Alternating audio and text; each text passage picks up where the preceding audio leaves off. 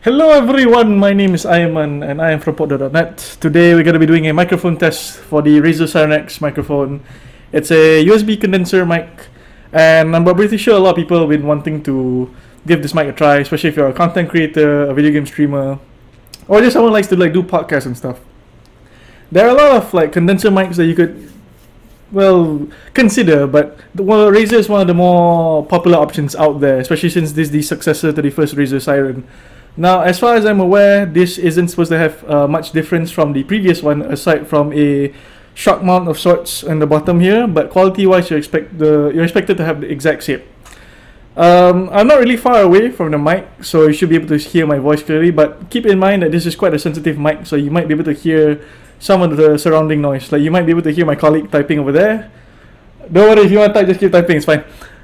And just for comparison's sake, I'm gonna switch over to the Rode VideoMic Pro Plus shotgun mic right now, so you can hear the difference right now.